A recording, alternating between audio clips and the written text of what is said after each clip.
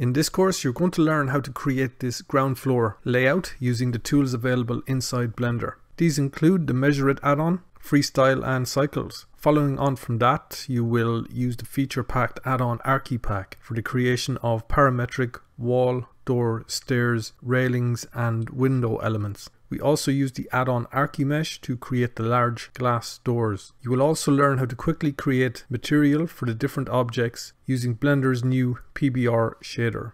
You will create grass and rocks and disperse them using Blender's particle system. The next step is to create lighting, and finally you will create trees for your scene.